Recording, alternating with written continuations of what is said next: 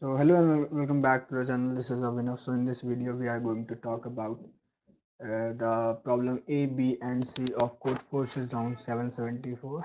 So it is late. I am uploading this video because yesterday I was not able to shoot the video. Actually, the Codeforces side was also down. I was recording the video, but in between the server of the Codeforces goes down. So that is why I was not able to record a video. And also the second reason was that the contest was not good for me yesterday, and I have just solved the problem number A and B. The B was something confusing because it was not confusing, but I will tell you when I will explain that what was the thing which I have done wrong here, and that is why it took two wrong submissions for me to solve the problem number B. The problem number C was a very nice problem. It is a you can say a unique type of problem in which you have to observe many things to solve this problem, to get the logic of this problem.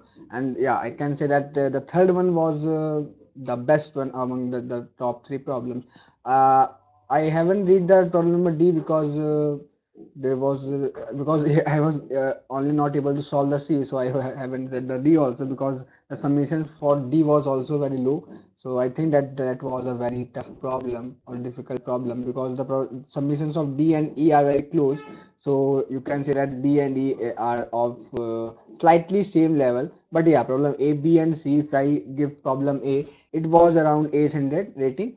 Problem B was around 1000 to 1100 maybe, and problem C was around 14 to 1500 rating. Fine. So this was the ratings of the problem according to me. So first of all, we'll discuss the most easy problem of the contest, which is problem number A. So in this problem, you are given with that you are given with a array. Okay, you are given with an array of n plus 1 integers, in which each integer can be n square or a number between 0 to n. Okay, so this is what it is telling, and you are provided with the value of n and the value of sum for this problem. You have to find out how many elements of this sequence of this array are equal to n square. You have to find this. Fine. So you have to observe one thing, that for example, if there are only 0 to n in that particular array and there is no n square element, for example, then the sum will always be less than n. Okay, let's see how. Let's see how. So let's move towards the code part. Sorry, whiteboard. So what I am telling is that there are n plus 1 elements. Okay, there are n plus 1 elements. And if we see that we can make these elements from 0 to n minus 1 or n square. This is what we can make this element. You are provided with the sum of the element and the value of n. Value of n. Okay.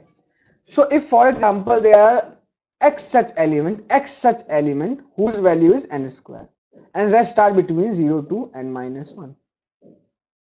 So the sum of these elements will be equal to x n square, means x into n square, and these will be equal to this. The sum of this will always be less than n square,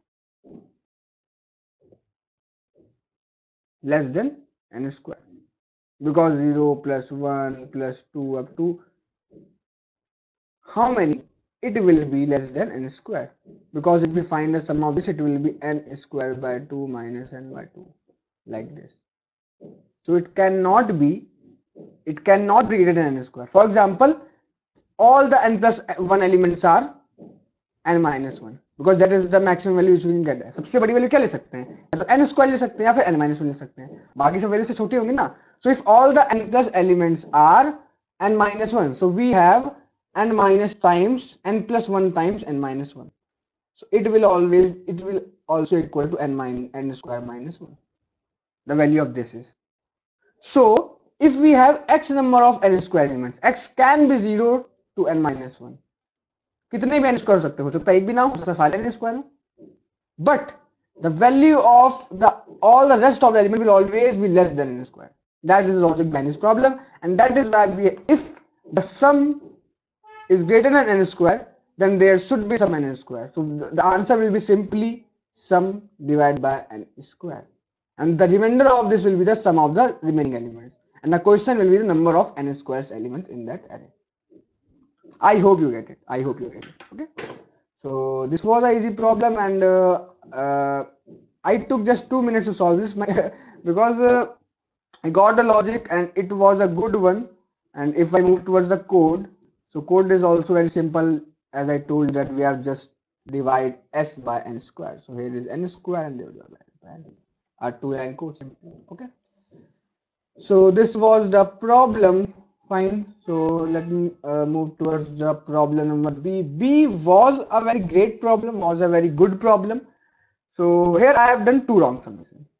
So first of all, I will tell you that what are the logics which went to the wrong summations, what I have missed, what I have done wrong in proving this. Fine. So it is asking us that you should divide that particular array. You should paint the particular array into some elements in red and some into blue, such that if there are blue number of elements are greater than red, means the count of blue should be greater than count of red, and the sum of red should be greater than the sum of blue. This is vice versa. Okay, these are contradicting. Here the count of blue should be greater than here sum of red should be greater. So basically you have to divide that particular array into two subsequences, into two parts, such that one should have the more number of elements but less sum, one should have the sum greater than another one but number of elements should be less, like that. But there is a one key point that you can also leave some elements unpainted. You should also leave some element unpainted. Okay, so let's understand this with the help of an example in the whiteboard. Okay, काफी अच्छे समझ में आ जाएगी ये चीज कि क्या बोलना चाह रहा है और मैंने क्या गलती की. For example, you are going with a digit 2, 3, 1, 5, 7, 2, 1. For example, this is the particular array. So you can simply first of all sort this array. This is 1, 1, 2, 2, 3, 5, 7. You can simply sort this array. Fine. Why should we sort this? Because what we have to do is we have to make the count of blue greater than count of red, but we have to make the sum of blue less than sum of red. So what can we do is कि हमें जो sum है b का, जो blue color का जो sum है वो हमें कम चाहिए पर उसके number of elements ज्यादा चाहिए. So we will take the least elements in b, in blue color. जो सबसे छोटे होंगे ना वो b मिलेंगे, so उनका sum भी सबसे छोटा है और उनका जो count है वो r से एक बड़ा होना चाहिए और r का हमें सम बड़ा चाहिए तो r हम लोग मैक्सिमम एलिमेंट ले लेंगे. बात समझ में आ रही है? So will take this one as r and this to as b. Got it? देखो काउंट ऑफ b कितना है 2 और r कितना है 1, means 2 is greater than 1. It's okay. Some of r कितना है 7, सम ऑफ b कितना है 2. So again this is satisfying. You can also do it like that. You can take these 3 and these 2. Then you can take these 4 and these 3. These are the possible solutions of this particular problem, of this given problem. What I have done wrong is I have just checked for the first 2 and the last one. But you have to check for all the possible cases. Means first 3 and last 2. Then first 4 and last 3. And also you can also leave some elements unpainted, like if we are taking just this 1, 1 and 7, then these are all unpainted, so we can do it. And the second summation what I have considered, I have to paint all the elements. That is what I have considered, and that is why I have gone 2 wrong summations. Okay, so I am just telling this so that you should ignore this. I will also ignore this next time and you should also ignore this. Fine. Okay, so this is what I have done. Let's move towards the code part to understand it more clearly. And that is why, so my last 3 contests went very bad. That is why I was again a pupil. I am again a pupil. And here it is showing specialist. Okay, it's fine. If it is showing. Yeah, okay. So I have just, first of all, I have taken the smallest element in the sum of A, because we have to take the count of A one more than the count of B. Okay, means the count of A is basically red, sorry, blue, and this is red. Now I have just taken all the numbers as a two pointers approach. मैंने पहले A में पहला number add किया, B में last से पहला number add कर दिया, फिर चेक कर लिया, अगर ऐसा है तो print yes and return. Otherwise, if no cases are familiar, you can just print PN, or you can just print no. Fine. So yeah, so this is what I have done. I hope you got the solution of this problem. So now let's move towards the problem number C. It is a great problem. I was not able to solve this during the contest. I was close to it, but I was not able to solve it. But it was a great problem. I can say it is based on the bit mask, brute force, constructed algorithm, math, 1500 rating it is, and I can say yes. So let me check the rating of the second one. I have told it was like 1000 to 1100. Oh, it was also 800. Fine. So it was, yeah, it was a easy problem. It was a very easy problem. Fine. But I think that it is of 1000 rating. It is given at 100, 800. I don't know. Yeah, but it was of 1400 to 1500, and it is written right. So yeah. So the C problem, is a great one, and in which you have to basically, there is a number called powerful if it is a power of 2 or it is a factorial. Now what you have to do is you have to make this positive integer n which is given to you the sum of k distinct powerful numbers, shows that you have to find the minimum k. Okay, the minimum possible k, such that n can be represented at the sum of k distinct powerful numbers. So there are some observations in this problem. Okay, so let's first of all observe that in the whiteboard.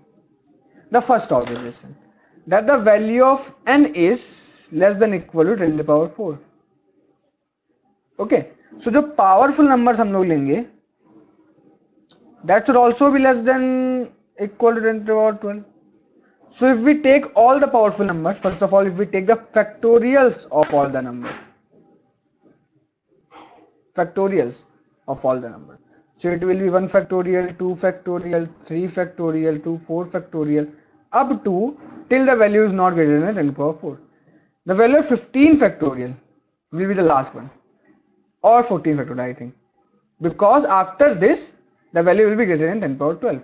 So we will not take that. Fine.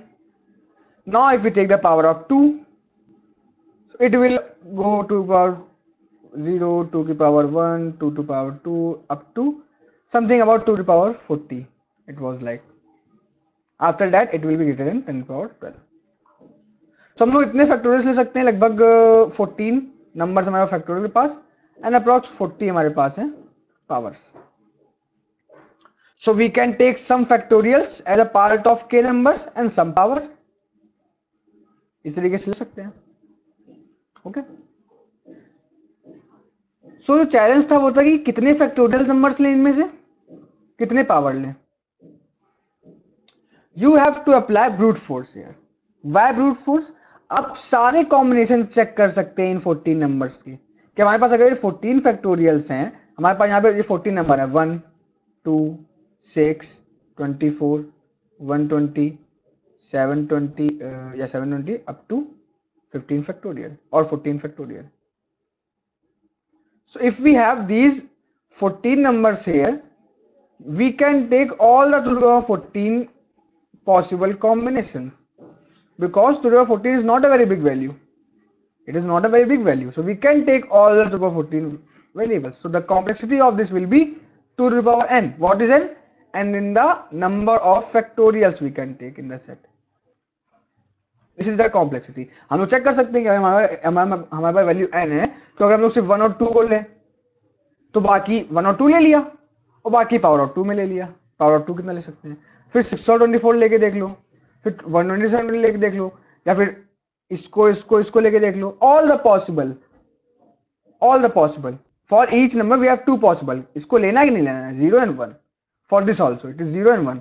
इसको include करना है कि नहीं include करना है। Okay, तो इस तरीके से हम इसे कर सकते हैं, सारे पॉसिबल कॉम्बिनेशन देख लो। ठीक है, फॉर एग्जाम्पल जैसे कि हमारे पास नंबर था 25 नहीं, it was like around 240 which was given to us. It was 240. So we will check कि अगर हम लोग 128 लेते हैं या 120 लेते हैं, हम लोग पहले फैक्टोरियल्स के सारे पॉसिबल कॉम्बिनेशन देख लेंगे कि if we take 120 and I think it will 24 as in our set. If we include this in our set, then how much is remaining? So we can check that approx 96 is remaining. So for that we can take 64 and 32 yeah from 2 की power 2 set, power of 2 set। तो हमें factorial ये दो number ले लिए और power of 2 से इतने ले लिए, तो 4 आ गया हमारे पास बेसिकली। तो हमें बेसिकली ये निकालना होगा कि यहाँ पे ये कितना है, ये मतलब कि हमें फैक्टोरियल्स कितने लेने पड़ेंगे, और जो बचा हुआ सम होगा 96। भाई 128 में इतना फैक्टोरियल आ गया, 240 में इसको डालो, इतना फैक्टोरियल बचा 96, उसको हमें 2 की पावर। और हम लोग कोई भी नंबर को 2 की पावर में रिप्रेजेंट कर सकते हैं एज अ सम ऑफ 2 की power, which is are binary representation, which is our binary representation. So we can easily do it. कि जितने फैक्टोरियल ले ली, जितना बचा सम, उतने हम लोगों ने 2 की पावर्स ले लिए। फाइन। सो इसके हर पॉसिबल कॉम्बिनेशन आप कैसे देखेंगे, तो इसको हम लोग ऐसे देखेंगे। हम लोग क्या करेंगे कि हमारे पास देखो यहाँ पे 14 नंबर्स हैं, इसका आप ये समझ लीजिए, आप हर जगह इसको यूज कर सकते हैं। For finding all the possible combination you can write all the binary, you can easily write all the you can say uh, possible binary numbers from 0 to 2 to the power 14 means -1 means 0 0 0 0 0 0 0 0 0 0 2 to 4 to 6 to 8 to 10 to 12 to 14। मतलब इसका मतलब क्या हुआ, हमने कोई भी number ले लिया, फिर आया 0 0 0 0 0 0 0 0 0 0 0 0 0 1, मतलब ये वाला एलिमेंट ले लिया हम लोगों ने। ऐसे करते करते सारे पॉसिबल कॉम्बिनेशन बन जाएंगे और हम लोग उसको चेक कर सकते हैं। ओके, इस तरीके से सारे पॉसिबल कॉम्बिनेशन यहाँ पर हमारे बन रहे हैं। तो आई होप समझ में आ गया होगा। तो अब एक काम करते हैं, कोड पार्ट पे थोड़ा सा चले लेते हैं और कोड को समझते हैं। ये मैंने अभी बिल्कुल सबमिट किया है।